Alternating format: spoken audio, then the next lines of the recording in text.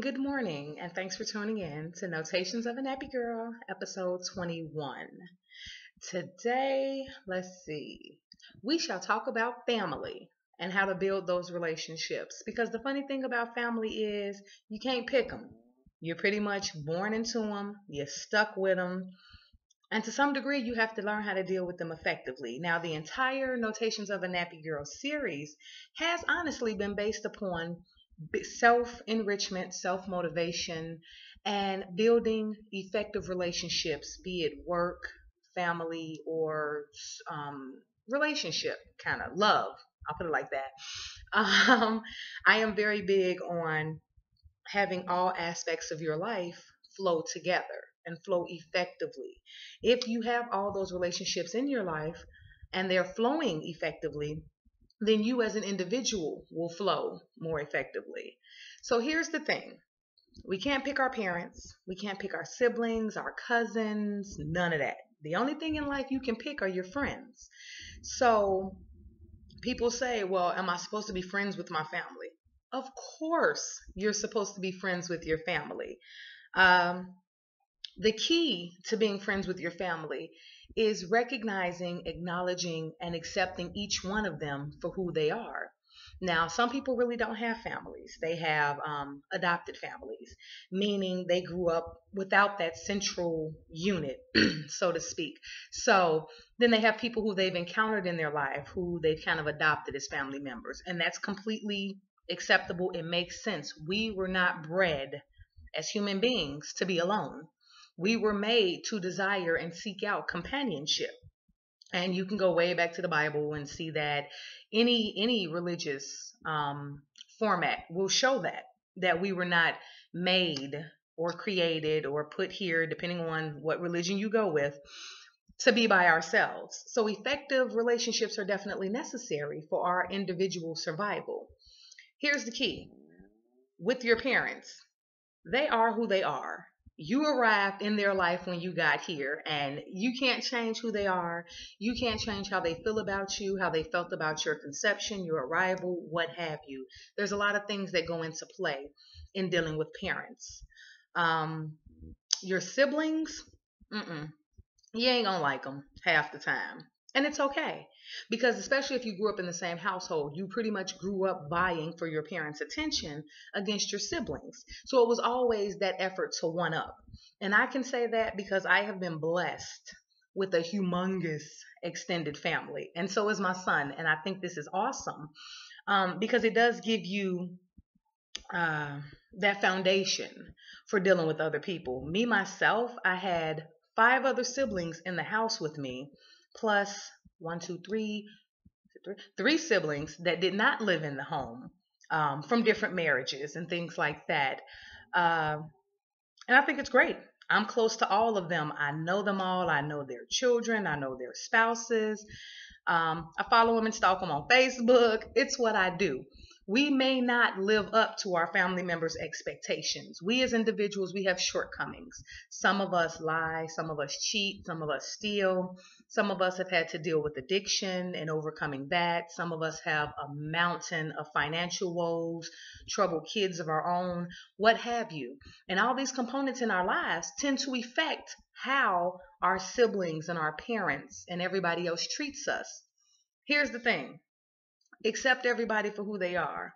If your brother has, a crazy wife, hey, that's his wife. If your sister has as long as it's not something that's detrimental to their health. Now, if they have an abusive spouse or they're abusive or they're abusing their children, then yes, as a sibling, you have every right, or cousin or a spouse, you have every right to step in and say, hey, this is not conducive to a healthy lifestyle. Everybody's not going to want to hear that. But just because you don't like who they're dating or anything like that, if they're not in any imminent danger, let it go. Step back. Remember the episode of The Cosby Show where he told Elvin, just, we have to do that with our friends and family members. We have passions that other people may not share. And we cannot get so worked up to the point where we're in a frenzy or we've made ourselves sick or we stop dealing with somebody simply because we don't like their life. Now, me personally, I'm not big on drug usage. So if I have a family member, which I don't currently, if I have a family member who's battling with addiction, whether it's alcohol or drugs, I'd step in and try to get them some help and try to help them see why they need help, but I can't make them. So I'd have to love them from a distance because I can't be within that realm and grow as an individual. I love them no less. I would never not love them. I just possibly couldn't be around them. But I'd still support any endeavors that they have for getting themselves better. Anything outside of that, I'm hands off. It's the same thing, people. You got family members who will talk about you like a dog. You have family members who will sleep with your partner. You have family members who will do other stuff that may just hurt you. Hey, deal with it. It happens. But the biggest part of it all is to talk. And I always use myself as an example because I don't like speaking on other people's business via these videos. So, using myself as an example, my family is scattered all over because we all do something different. We all have our own lives. Out of, let's see, 5, 6, 7, 8. Out of 8 other siblings, I am the only one that has never been married. Um, I am the only one, well, with the exception of one, who only has one child. I do have a sister who has none. Um, so we all do stuff differently. I have a plethora of nieces and nephews ranging in age from I want to say the youngest is like 6 or 7. The oldest ones just made 22 this year. So it's spread out and I love it. Um, it's all in how you process. I love to hear my son talk about the fact that he has one, two, three, like 4 grandmas. I like the fact that depending on whose house we're at for the holidays, the ethnicities are so mixed. I mean, we have Filipino, we have Puerto Rican, we have Mexican, we have African American. It's everybody is in for the party, and that's okay. But in building effective relationships, excuse me, allergies, in building effective relationships, we have to remember what is most important. And looking at my life, my son's happiness is most important. So for me, it is important for me to be friends with his stepmother. It is important for me to embrace his siblings from his dad's marriage. And it just makes sense. People don't understand it, but it is what it is. When he went on prom, his dad was there, his stepmom was there, his brothers and sisters were there, my mom was there, my sisters, my best friend. I'm all about love. And if you can find love in a bunch of different circles, hey, that's more love for you. Now, we have those family members who are what we call leeches, who just only call when they need something or only check in when their stuff is not in order. Guess what?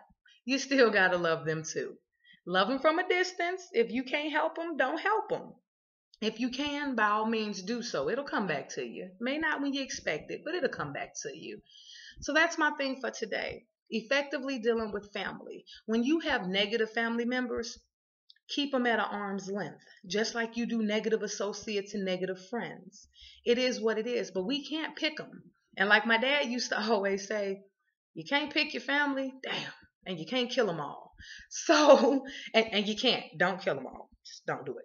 But what he meant by that in a very military way of saying it is that you're stuck with them for life. So make the best of it, just like anything else in your life. Keep flowing, keep growing, and embrace and accept everybody as an individual because that's the same thing you expect in return. So that's my message for today. And there's that phone. So peace and blessings, people.